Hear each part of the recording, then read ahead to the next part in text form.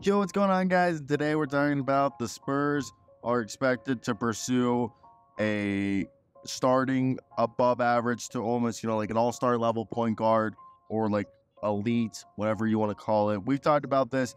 They've said Trae Young is too rich. They don't want to meet the asking price for Trae Young or DeJounte Murray.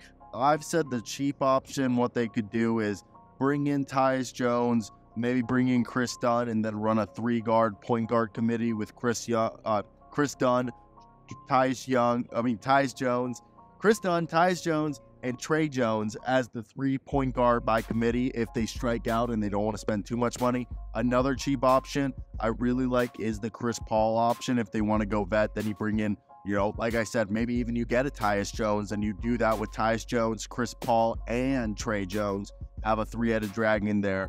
But if they truly are going for a point guard, all-star caliber guy, the only free agent that has high potential, technically, as a reclamation project is Markelle Fultz. Everybody else is already established, and Markelle's already established. He's a defensive pass-first guy who doesn't shoot three-pointers.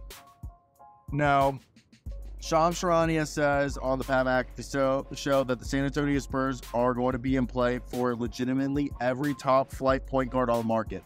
I have heard in the past couple days that Darius Garland is a guy that could become available. And I'm going to be quite frank, guys. If Darius Garland is available, that's somebody the Spurs should have interest in. And Victor Wembanyama made it clear that he's very, very ready to win right now. And that's good to hear. And when you look at Darius Garland, I feel like that's a guy that you could maybe package some. Would they ask for Keldon? The deal would either be around Keldon Johnson and picks, or it would be around none of the core 6 dudes, who I think is Victor Wembanyama, Jeremy Sohan, Devin Vassell, Keldon Johnson, Zach Collins.